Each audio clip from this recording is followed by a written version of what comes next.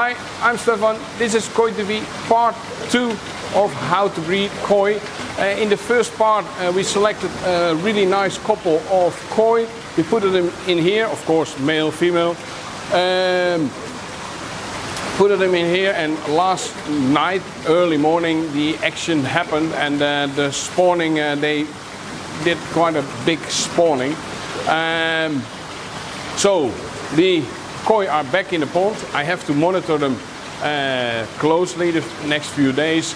If they don't have any damage or some fungus on the skin will develop because of the spawning. It's sometimes it goes a bit rough, so be careful and check your koi the few days after the spawning. Also, when it happens, of course, in your pond and you don't want to breed koi, but you after the spawning, check your water parameters. The ammonia is really going up. Stop feeding and also monitor the skin of your koi. The brush is full of eggs. Normally I put this in a fiberglass tank or in a 1,000-liter tank. But for the movie, it's nice to have it in a big aquarium. We've got an aquarium that's not heated. The heater is in, but it's not on. But it's quite warm. So I expect the eggs to hatch in about 3 to 6 days. I think 3 days when it's really warm in here. So I have to put them in there. Here is a filtration system, a pump, a drain. All the eggs, or all the new fish, the fry fish, will go into the drain, into the pump, and will die. So I have to move them to the aquarium. I like to do that because it's a bit of a distance.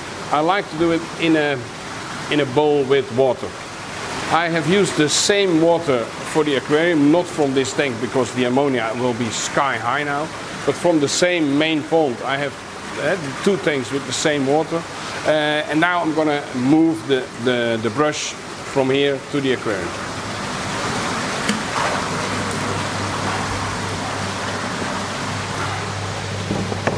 So the brush I will put in the water, in the aquarium.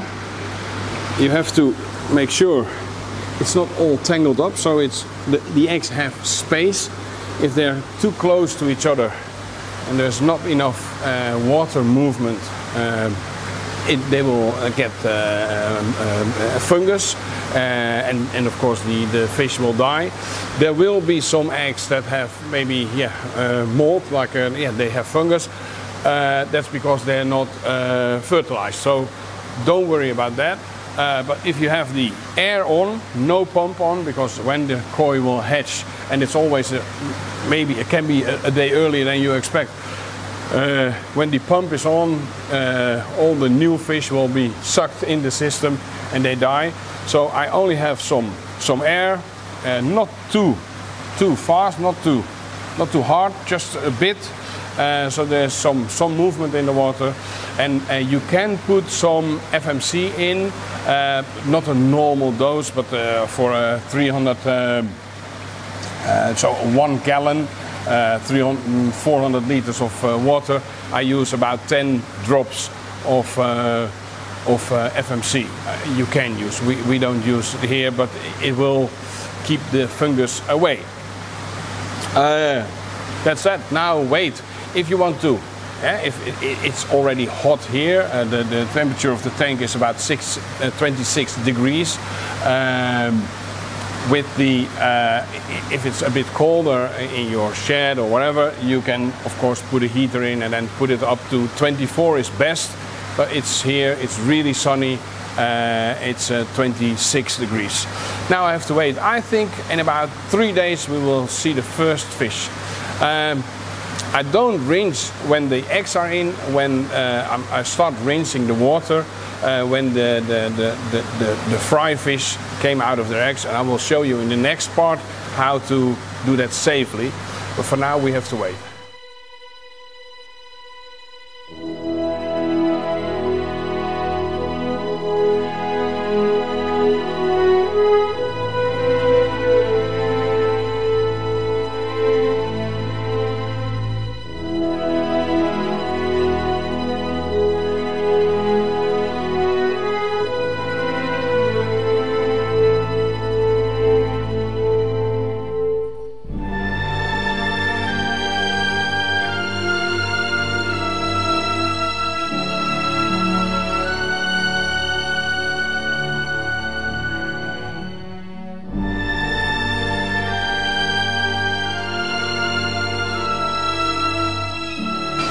So after exactly 3 days, we have the first fry fish floating, swimming around.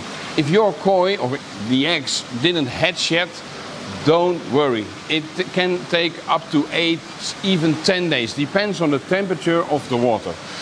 If the eggs are not molded, if there's no fungus outside, please leave them and be patient. And the next morning, you will get some. You will see the first really tiny fry fish. So now it's really important not to feed your koi, the fry fish. What you will do is only pollute the water. The ammonia goes up. You will get koi that have like the gill plates flap out. When they're bigger, you will see those flaps going out. That can be one of the reasons if the ammonia level was too high when they're really young. So be careful with that. So don't feed them. For the first 4 days, I don't feed them. They feed on their own egg yolk. After those 4 days, the 4th day, I start cooking a chicken's egg 10 to 12 minutes, and then I take off the white and I only leave the egg yolk. I take just a pinch of the egg yolk and I put it in the water. It's like dust, so it will be a bit cloudy, the water, just a bit, and they will feed on the egg yolk for the next 2 days. After that, I can prepare other kinds of food for the koi.